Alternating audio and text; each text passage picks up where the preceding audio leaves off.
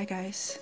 As I continue to downsize my deck collection, I am now going through my Lenormand decks, and I spotted a video, top 10 Lenormand decks I think, by Soren, on his channel Norse Pagan Tarot Witch. And so that actually made me think about which are my top whatever decks, which are my favorite Lenormand decks that I feel is really the core of my not so much a collection. I don't really collect Lenormand decks as such because the artwork are very much the way I use my Lenormand cards. I read symbols only, and if I have to see the symbol and I understand from various resources online what each symbol usually represents, and then the expansion of those general meanings are obtained through experience, the context of the question, the context of the other cards around it, as well as intuition. And so because it's such a utilitarian deck, it's such a not technical, I'm not quite sure what the word is, but I think I've mentioned before, if you've seen my other videos, that I only use Lenormand deck in one particular way, which is divination or future casting, because there's really no other way of using them. And so because of that, through some difficult personal experiences, I have come to the conclusion that for future casting, I will only confine that kind of activity to business questions. And so I use these cards extremely differently from how I use my, say, tarot card, which is very psychological, very reflective, very almost like one of those gateways that I am trying on to get into a more mystical experience. Once my self-help journey with them finished this year, this is what I'm doing with those cards. But with the Lenormand, it's very, very specific. And so because of that, there's only so many ways someone can depict, say, the moon. And there are a lot of ways. I've seen some really beautifully creative ways of depicting these symbols, but in a way that I can still use them, in a way that I read particularly, in a way that I work with the images particularly, they have to be very specific, and that is very concrete, very clear in terms of what symbol I'm looking at. And I don't usually do large spreads. The biggest spread, because it's usually business questions, the biggest spread's probably 9, but even then it got a bit convoluted, so usually I do 2 cards, 3 cards per question, and then just keep asking the question. So let's begin with maybe this one here. This is a real classic. I purchased this from gameofhopelenormand.com. In those days you can order tins like this, and recently I've looked through their listing and I haven't been able to see tins, so I don't know whether they're still providing that or not. I've shown you some of my Lenormand collection, but I've never really done top 3 or favorites ones for my Lenormand anyway. And so this is called Le Fanu's Destroyed Dondorf. There is a collector and a reader whose pen name online on Eclectic Tarot is Le Fanu. I hope I pronounced that correctly. I know that's based on a literature figure.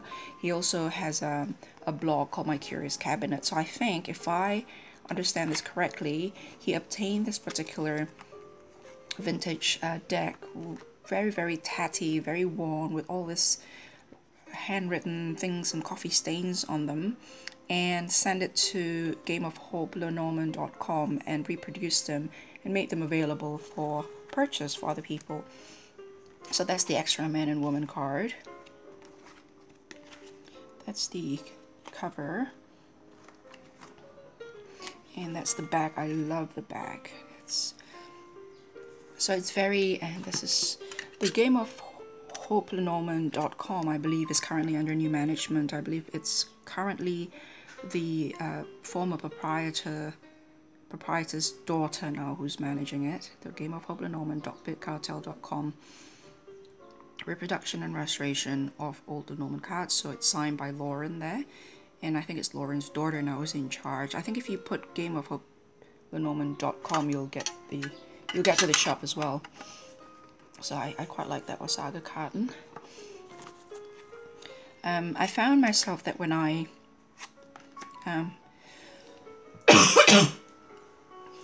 when I work with the images, with the cards, I usually have a very urgent, very quick questions to ask, and you know, in a lot of business decisions, you have a lot of moving parts and a lot of unknown variables, and sometimes it can get really overwhelming, especially when you're taking some risks. And so this is my way of trying to pin down at least one or two of the moving parts and some of the unknown variables. And of course, in like any business decisions, your own sound judgment, rationale, the facts of the situation, as well as your experience in the area of business has to count for a lot. And so this is merely trying to help the mind settle into a more focused way. So you see there's all this ink. Somebody has spilled an ink blot on this particular card, and I just love that. You have all the, you know, the interesting age without the hygiene concern as the ones that I have for this particular deck here, because that's really worn as well. But also you don't have to worry about destroying it further because it's linen cardstock. Is just really nice. Yeah, so you know, whatever synchronistic web of fate, whatever it is that's out there, God, ancestors, spirits, random occurrence, whatever it is, the mind sometimes, at least the way I use these things, need to be tied together, and I found this kind of system helps. So that's my one of my favorites is the classic, because I found that in such urgency, what I was trying to say was that in such urgency, I found that I need to do a quick, you know, see the situation really quickly. And I often found myself moving away from decks which aesthetics actually I really like, but somehow I need to just get on with it, and the aesthetic became unimportant, sometimes become a hindrance, because I enjoyed visual pleasure, and the aesthetic actually made me sit in a mind space that I really needed to move on from. You know, being inspired isn't even part of the working with these cards for me. For example, if I need to resolve a business quandary, you know, feeling drawn in into a particular mental space is sometimes actually a hindrance for me. And so I actually tend to move. This actually I really love the art of this particular deck. This is called where is it?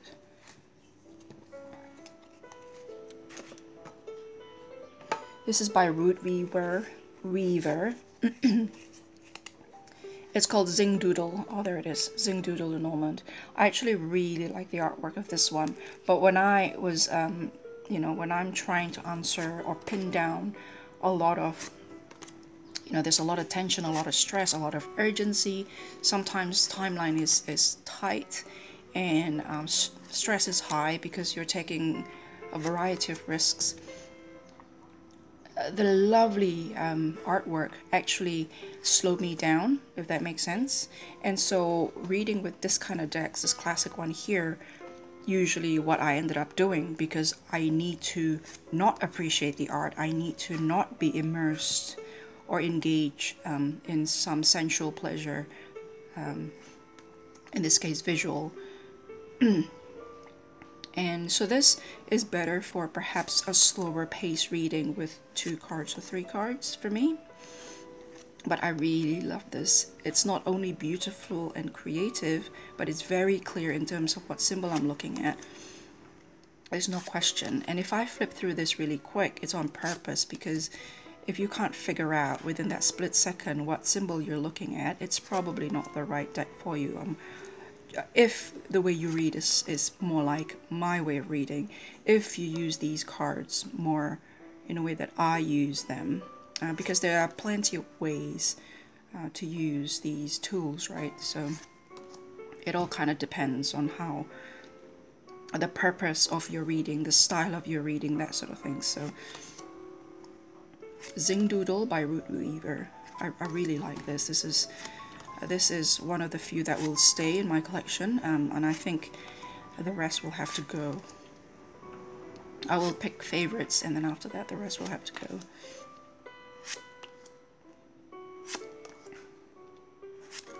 I believe the creator is in Australia, so for some of you, if you are thinking of getting this, shipping might be, but just be prepared for shipping, but I highly recommend that. I've custom ordered this tin from someone on Etsy. I can't remember who it was, but if you're interested, I can search for her shop name and forward that to you. So as you can see, I created all these tins for my favorite decks. This is my workhorse, really. I haven't really been working with Lenormand lately. Things have been a lot calmer in the last few months. So this is another one of my favorite. Hold on a second, the wind just blew my door open. Another one that is my favorite that I haven't been able to find, and I really don't want to have to dig through a lot of decks to find it, is called the Silhouettes Lenormand. I will try to find that link to the store, and I think it's available on Game Crafter. I'll link it below. There's a description section down below here. This is from Germany.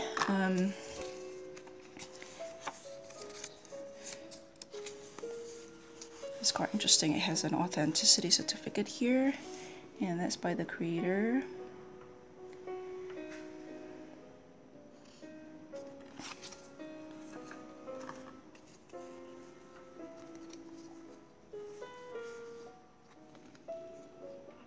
So there's sort of meaning in everything here is in German. So that's the bird. I think that might be an extra card, an extra bird.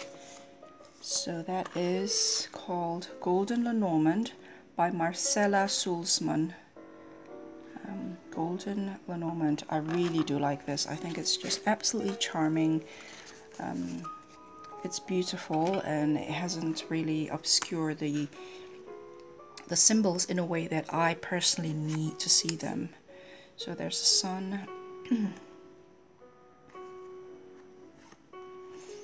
Bear, anchor, house, letter, scythe, moon, and you have the number, this here, and interestingly it has a astrological symbol, so that I haven't really been investigating too much. I've been focusing mainly on the image. This is the whip, mice, ring, agreement, stalk, clover, cross, key, fox, crossroads, child. Interestingly, that's so it's not all astrological. Yeah, I'm not quite sure about that. I can't comment on that. That's the card. So there's number and card both, and I just like the way it's, and I think the way it's arranged on the card, and I think it's you can see there's quite three-dimensional, almost like oil painting. Coffin, lilies, snake, clouds, clearly which one is light, which one's dark, and stars, garden. The garden is in public, so that's important to me in the way I read. Ship, book.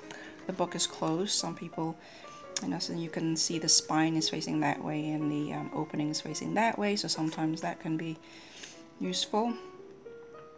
Mountain, a tree, heart, owls. So either you have the owls or the birds. Sometimes you have this sort of a lot of chatter. Well, this one here could have a slightly different slant to the reading. Woman, bouquet, dog, rider, fish. So a lot of school of fish is important in the way I read the symbol as well, because usually it's abundance, streams of abundance, rather than just the one fish in a fish bowl, for example. It give a very different sense of the fish. Tower, sun. So I can't quite recall what this is. 37. She looks like an angel. So I think this is an extra card, because Lenormand deck consists of 36, right? So I'll put that in. So I really, really do love this deck. It's just so adorable. So I think you can Google. I think she has her own website. I can't remember, but it's Golden Lenormand by Marcela Sultzmann. This is my all-time. This has never left my favorite list of Lenormand decks ever since I bought this 3 years ago. So these three and the Silhouette, really, Lenormand. Again, I'll put the link below. I can't find it for the minute. Honorable mention are two monochromatic deck. This one here is by someone who's quite known in the tarot community, I think. Her name is Robyn Tisch Hollister. So she created a lot of decks. This one is Le Petit Lenormand Noir. So it's very clear again. It's creative, but it's clear in terms of what I need to look at because of the way I read. I do find that although I love monochromatic decks, I do find that when you are needing to speed through a reading, it is easier to be able to spot colors, because when they are monochromatic, they blend together, and it is good in terms of highlighting the shapes of the symbols and nothing else, so you're really dealing with just the symbols. But I'm a visual person, and so I found that I often pick up cues from the colors as well. Not in terms of reading, but in terms of identifying what I'm looking at. I rely on colors as well often, and so these ones are brilliant. I have a lot of monochromatic Lenormand decks. Black Hand is, I think it's called Black Hand. That's a nice one as well. So you can see that that's the cover. And she has a Halloween one as well, orange with black monochromatic. But Halloween is not a season that I am attached to, so I feel quite detached from Halloween, so I think I'm going to let that go. Again, I can't find it, otherwise I would have showed this to you. This is the rider. You can see it's really quickly.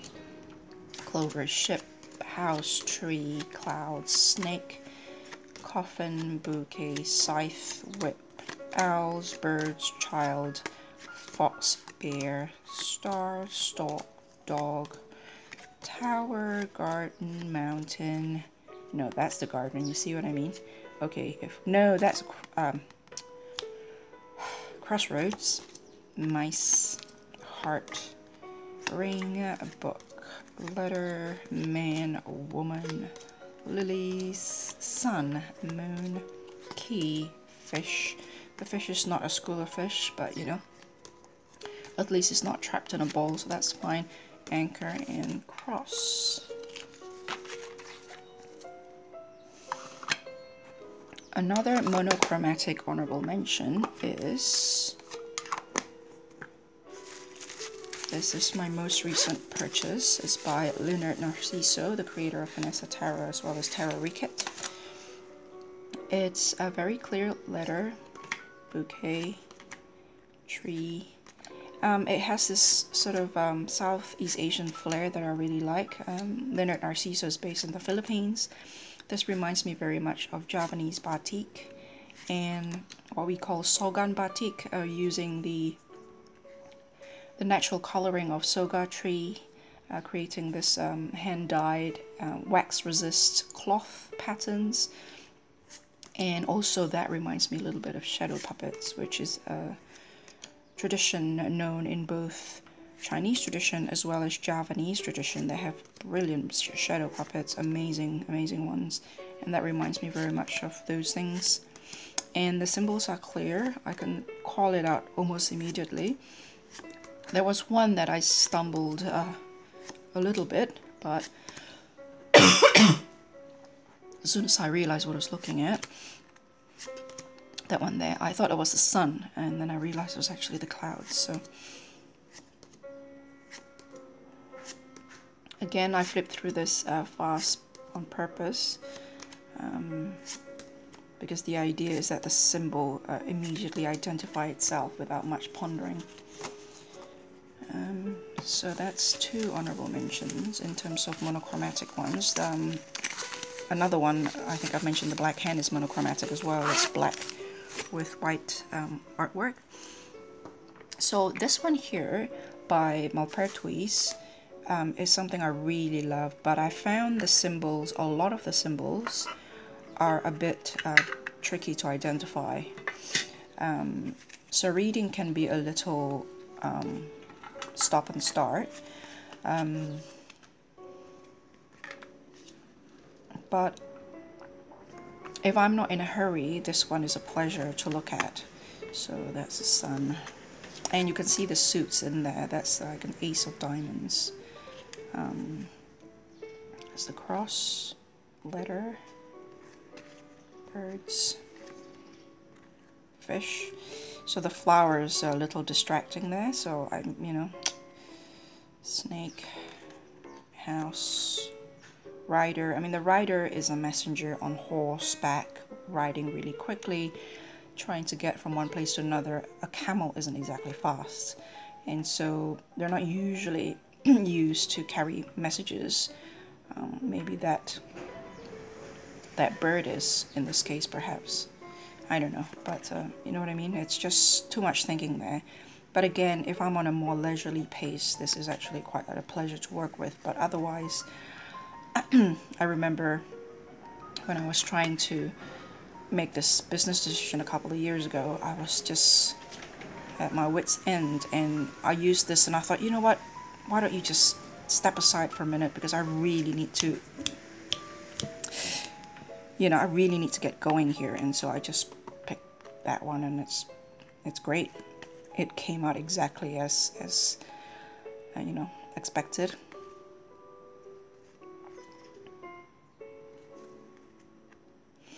Malpertuis is another one that I've fallen in love with. I think it's the Arabian themed Lenormand deck. It's just absolutely gorgeous.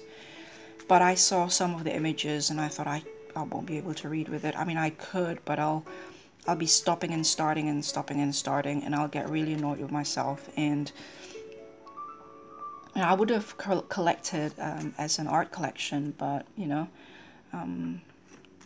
in collecting art, my criteria is quite different for the art that I collect compared to decks that I collect, because like one of you said, it is a functional art. It is an art with a purpose. So when that purpose isn't served or can't be served, our evaluation of the artistic merit of that tool is very much dependent on the working of that tool as a functioning tool. So, you know, yeah, although I could see myself collecting his art, I probably wouldn't have collected it in the form of decks, for example. I wouldn't mind a print, maybe. Yeah, so that is the Chelsea Lenormand by Malpertuis. So those are my top 6, with 7 honorable mention Silhouettes Lenormand. So really my top 4 plus 3 honorable mention Lenormand decks, and this is helping me figure out what to let go. I think a lot of the Lenormand deck that I have, I will have to let go, because it's just not, they just won't be the decks that I reach out for, even though I like the art.